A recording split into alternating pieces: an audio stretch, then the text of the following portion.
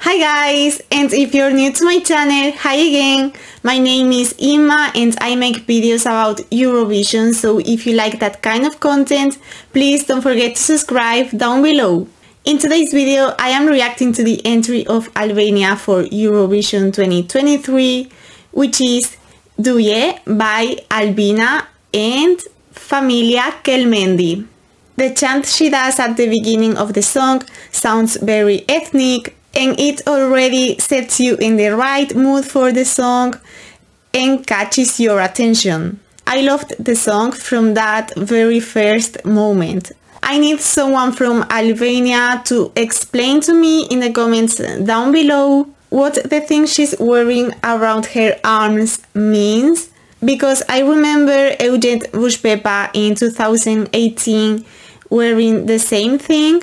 So I guess it is something traditional with some deep meaning behind it. I love the outfit, it looks traditional and modern at the same time. Right after the first chant, the song completely changes and sounds more modern and chaotic in a good sense. And I love how she interacts with the backup singers, so that they end up being a very important part of the performance in the song.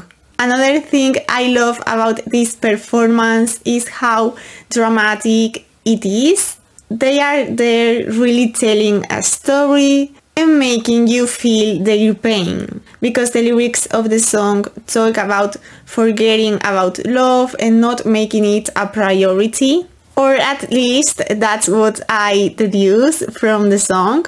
I also like how the two oldest backup singers are dressed in white, in contrast to the young people.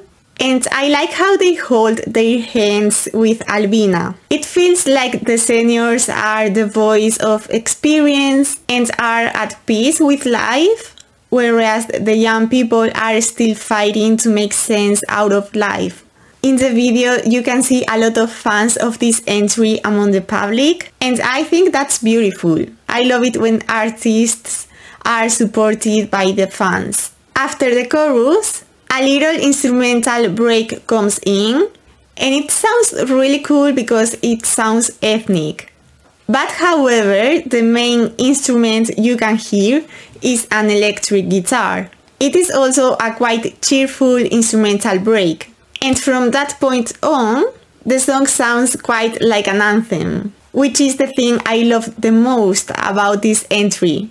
Albina has a great voice, she can really sing, she doesn't need the backup singers to camouflage weak vocals.